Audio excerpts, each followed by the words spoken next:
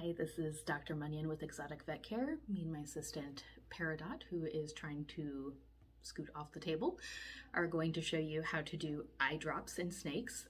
This is something that we have to do fairly commonly, usually because of a retained spectacle where the scale that goes over the eye has not shed completely, making the snake unable to see very well out of that eye.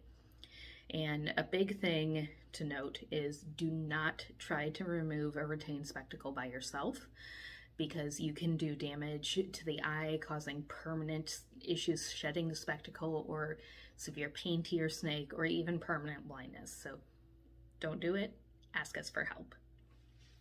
And a lot of times in those cases, we are kind of under the table a little there.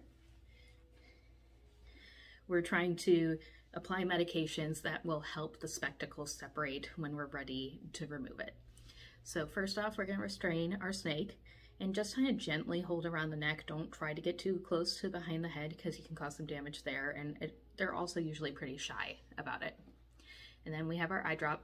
In this case, this is some saline. Just have some patience, work with your snake, and wait for your opportunity. She's not giving me a great opportunity. And now I got it, and I can drip onto her eye.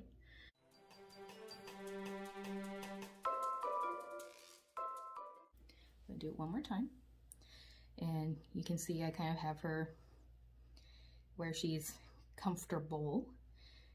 And I'm trying not to get too close to her eye. Just get the little drip out.